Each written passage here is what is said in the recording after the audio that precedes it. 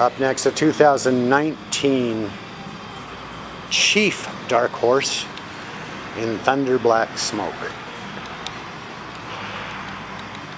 Lots of matte black, non-reflective finish on this bike, and the incredibly great treatment of the logo on the tank. And of course the war bonnet up front.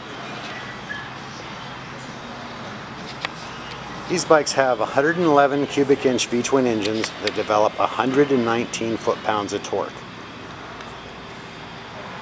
Often referred to as a stump puller, but I haven't met anybody that's pulled a stump with a motorcycle, at least not yet. These bikes are available for test rides 7 days a week at North County Indian Motorcycle in San Marcos.